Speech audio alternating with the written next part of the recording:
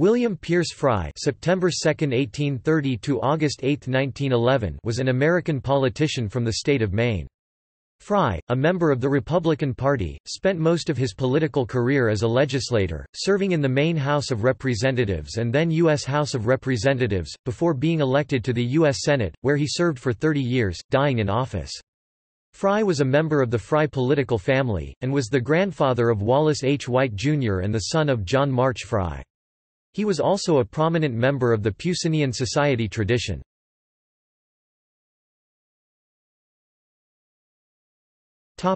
Biography. Frye was born in Lewiston, Maine, in Androscoggin County. He attended public schools there and graduated from Bowdoin College in Brunswick in 1850. Frye studied law and was later admitted to the bar. He began practicing in Rockland, Maine in 1853 but later returned to Lewiston, and practiced law there. Frye played a role in founding Bates College in Lewiston and served as a longtime trustee of the college. Frye received a LL.D. from Bates in 1881. Frye served in the Maine House of Representatives from 1861 to 1862 and again in 1867. He was later elected as the mayor of Lewiston, holding that position from 1866 to 1867, when he became the state attorney general. Frye left the attorney general post in 1869. He was elected as a Republican in 1870 to the U.S. House of Representatives. Frye served in the 42nd Congress and the 5 succeeding Congresses from March 4, 1871, to March 17, 1881, when he resigned after being elected senator to fill the vacancy caused by the resignation of James G. Blaine. He served over 30 years in the Senate March 18, 1881 to August 8, 1911, and was re-elected in 1883, 1889, 1895, 1901, and 1907.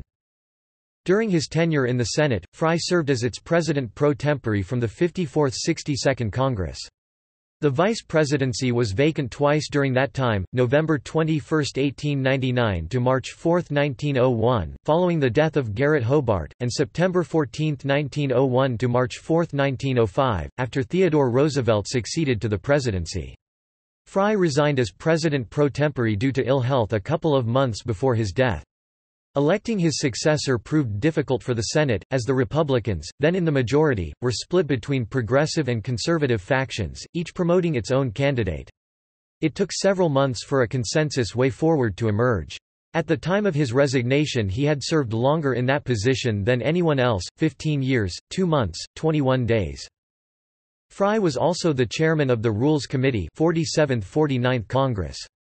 Frye also was a member of the Commerce Committee 50th 62nd Congress and a member of the commission which met in Paris in September 1898 to adjust the Treaty of Paris between the United States and Spain, ending the Spanish–American War. Frye died in Lewiston in 1911. He is interred in the Riverside Cemetery. The Sen. William P. Frye House near Bates College in Lewiston is on the National Historic Register.